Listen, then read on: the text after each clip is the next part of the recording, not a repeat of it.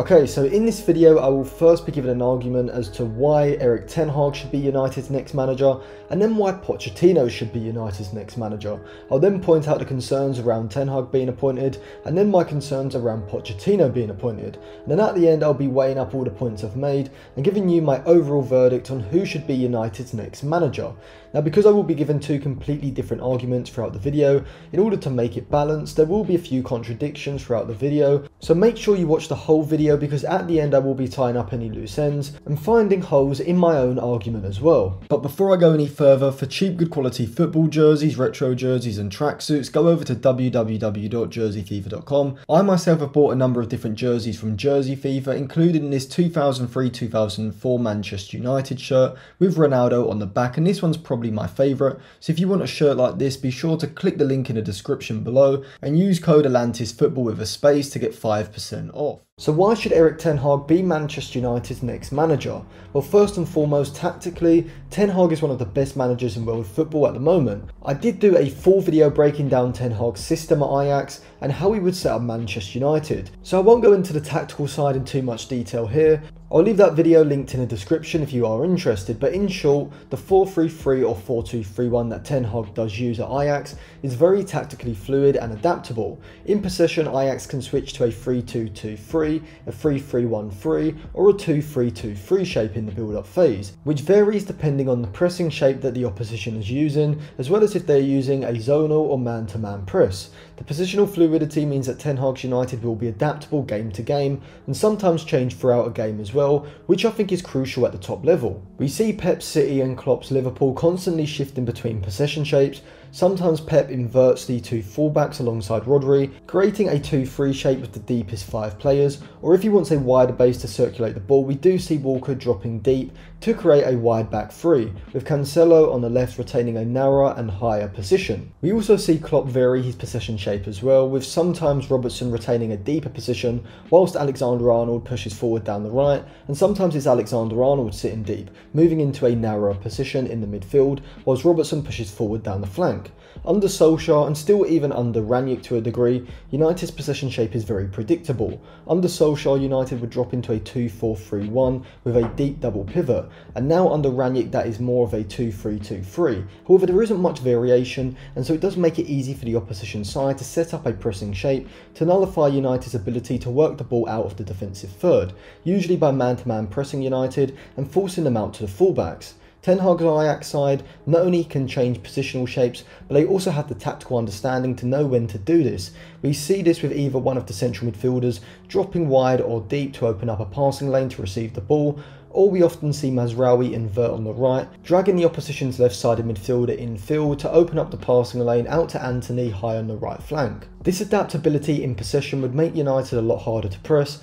enabling them to play out of pressing situations, working the ball into the middle third and being able to retain possession a lot better, but ultimately also being able to exploit the space in behind the opposition's high press, where there is more space in behind the central midfield and between the lines, making it easier for United to then work the ball into the final third, which is something they currently struggle with. Out of possession, I also think Ten Hag would significantly improve United, making them a lot more coordinated in their press, and therefore not only is United's ability to win the ball back high up the pitch going to significantly improve, but I also think this will overall have a significant impact on their defensive record, allowing them to keep more clean sheets, and if you are keeping more clean sheets, it's inevitable that you will win more games and pick up more points. This season, United have conceded 40 goals in the league, just the 11th best in the league, below the likes of Brighton, Palace and Burnley. And this isn't even from bad luck or poor goalkeeping or good finishing, as they rank 13th when it comes to expected goals against, with 42.49 goals, which shows that defensively United are mid-table at best. On the contrary, Ajax have been immaculate defensively this season, conceding the least goals of any Eredivisie side with just 13 goals in 27 games,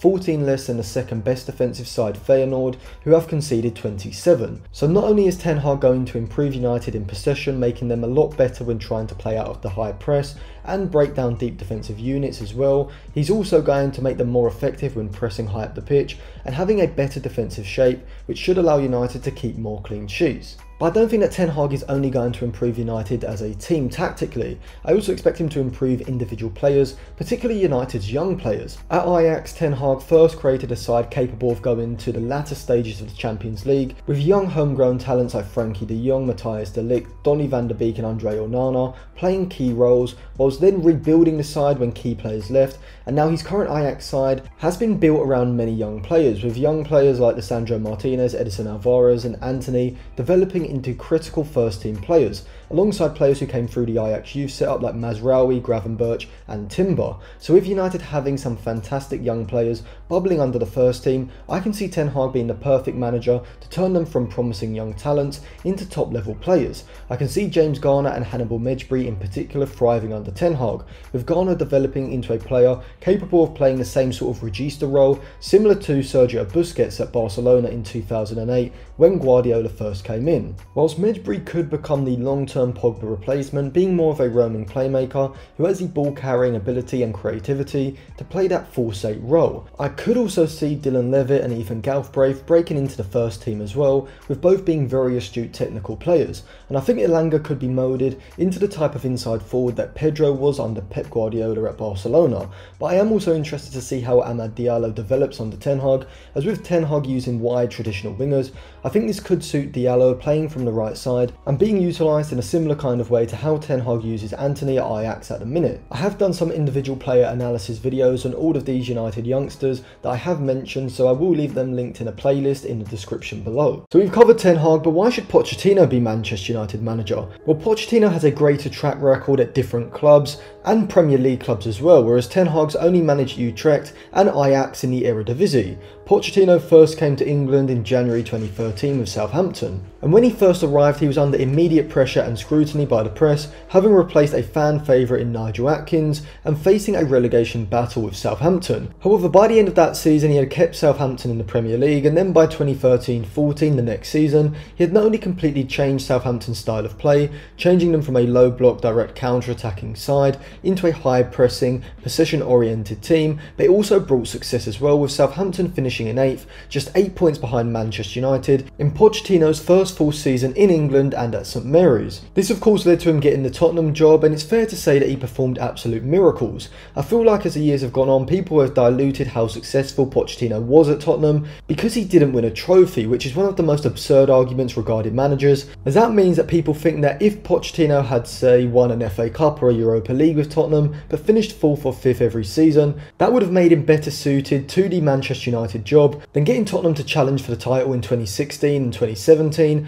and becoming a constant in the top 4 by consistently finishing in the top 4 and also getting Tottenham to the 2019 Champions League final. I just don't see how winning a solitary FA Cup like Arteta at Arsenal or a Europa League like Mourinho at Manchester United is more impressive than what Pochettino did at Tottenham. You also have to factor in the context behind Pochettino's Tottenham. If you remember when he took over in 2014, he inherited that disaster post-Bale Tottenham squad where the 7 or 8 players signed to replace Bale after his Real Madrid move the summer before had not worked out at all. In Pochettino's first season, Tottenham brought in the likes of Federico Fazio, Ben Davies, Dele Alli, Stambouli and Eric Dyer, not exactly a star-studded cast. In fact, throughout Pochettino's tenure, the signings that Tottenham made and money that was spent makes the job Pochettino did even more impressive. Players like Toby Alderweireld, Dele Alli and Heung-min Son were brought in 2015, however they were nowhere near the level that they would reach in the latter years, and this will tie into my next point about Pochettino in terms of player development. The season after, in 2016, Sissoko,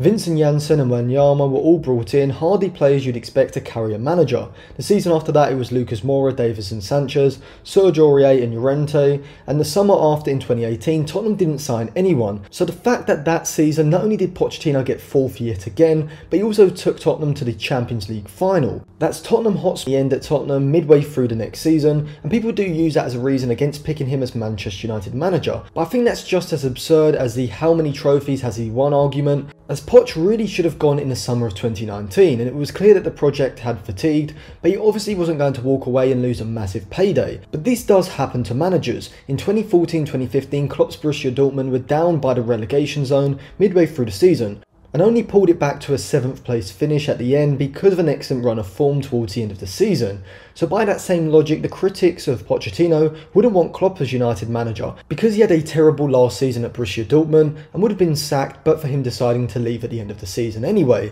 Carlo Ancelotti has been sacked multiple times, as was Tuchel at PSG and at Dortmund, and so this is easily one of the stupidest arguments I've heard against Pochettino being Manchester United manager. But my point was that Pochettino has proven his ability to build squads with Premier League sides in a relatively short period of time, to completely transform the prospects of a club as he did at Southampton and at Tottenham, and these are both Premier League teams. But Pochettino, like Ten Hag, is also a fantastic developer of players, having players like Dele Alli, Alderweireld, Harry Kane, Kyle Walker, Christian Eriksen, Heung-min Son, Jan Vertonghen and Moussa Dembele develop into top level players under his management. And he managed to get the best out of what would be considered mid-level talented players like Eric Dyer, Ben Davies, Danny Rose, Lucas Moura, Sissoko and Eric Lamela, and getting them to perform at peak level, making them crucial to Tottenham's Champions League and title challenges. This is exactly the quality that the next Manchester United manager needs, as I would definitely say that the likes of Fred, McTominay, Elanga, Van der Beek and Bailly are in that latter category of players that at the moment aren't considered at a good enough level for United going forward, but potentially could become vital squad players under Pochettino.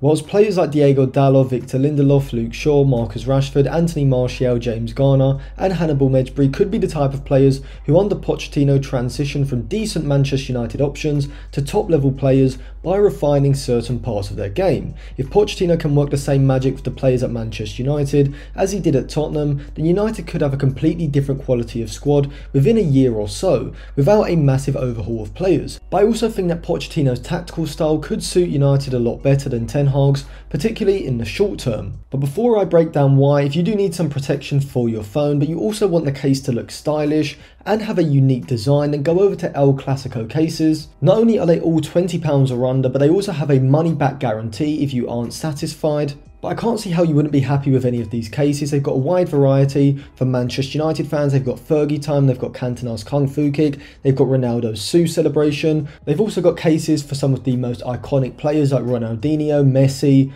Neymar, as well as some controversial moments like Zidane's headbutt and Cantona's Kung Fu Kick. So if you do like the look of these and you do want to help support the channel, then I'll leave a link in the description below. Also, if you use code AF at checkout, you'll also get a massive 25% off. So throughout most of his managerial career, Pochettino has stuck with a high pressing style most of the time, which we saw this season against Real Madrid in the first leg of the Champions League round of 16 tie, with PSG pressing Madrid high up the pitch in their build-up phase, pretty much man-to-man everywhere on the pitch. He also used this pressing style at Tottenham and Southampton in his narrow 4-2-3-1 shape, but he can switch things up if needed, as he did in the second leg against Real Madrid this season, where PSG sat a lot deeper, inviting Madrid onto them, and whilst this didn't work out in the end, it was this game plan that enabled PSG to go ahead, breaking quickly and utilising Mbappe's running in behind. In possession, Pochettino does like to build out from the back, but he doesn't do it as religiously as Ten Hag, which may suit United as currently they don't have the kind of players who thrive when playing out under pressure. And so this ability to change up the on-the-ball approach could benefit United next season, could benefit them a lot more than a strict possession orientated style. Pochettino also tends to use a quicker transition in attack than Ten Hag, looking for direct vertical passes forward a lot earlier in the build-up, which as we've seen under Ranić definitely suits this Manchester United side, with players like Fernandes, Sancho and Pogba able to get on the ball in space a lot more often when the ball is moved forward quickly, and players like Ronaldo, Rashford and Elanga being able to provide those runs in behind the back line. But I also think that there are overlooked attributes of Pochettino's that could aid him at United, at PSG and even Tottenham to a degree. He's worked under some big personalities, and whilst at PSG this hasn't been a success in the Champions League, I still think he's managed the dressing room pretty well, and this is definitely needed in the next Manchester United manager, with the United dressing room being in constant turmoil under Solskjaer and Ranić and even Mourinho before them. People also point to the fact that Ten Hag has won league titles at Ajax and Pochettino wasn't able to do this at Tottenham, but I think this is the most ridiculous of all the criticisms against Pochettino,